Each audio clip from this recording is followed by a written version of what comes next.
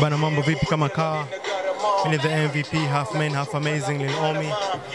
Tupo hapa katika kumsindikiza mmoja kati ya rapper mkali kwa kutokea Bongo, Godzillah, na nimeanza kumfahamu Godzillah kwa muda kidogo toka 2006, 2007 hivi, 2008 hapo.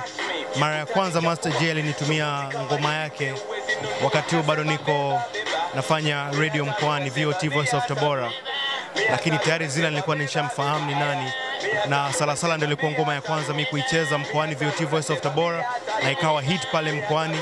Sikuchukua muda mrefu sana nika move da, na harakati zingine zikaendelea. Nipo Times FM nafanya show the playlist, na Godzillah ni moja kati ya watu ambao tumefanya naye interviews nyingi kali za kizazi, tumefanya freestyles nyingi sana.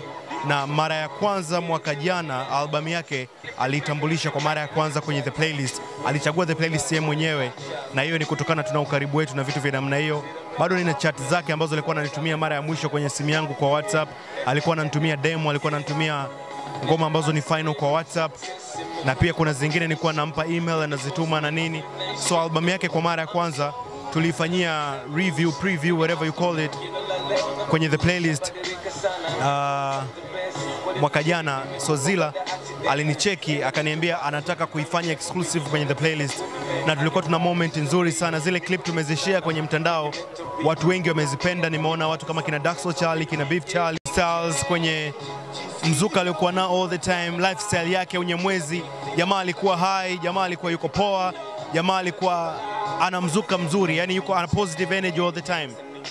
Kwa hiyo kila mara ambapo utakutana na Zilla unakutana na positive energy ya, na ni ya kizazi sana hiyo.